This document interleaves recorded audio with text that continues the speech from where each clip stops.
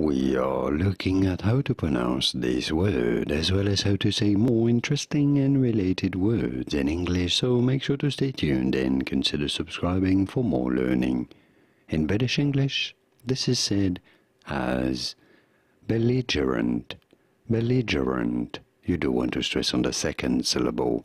In American English, however, it is usually said as belligerent, belligerent in American English versus belligerent in British English. And now you know it all. Did you get this? Was this any helpful?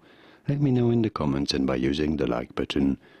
Here are more videos on how to pronounce more interesting words in English whose pronunciations aren't always obvious. I'll see you there to learn more. Thanks for watching.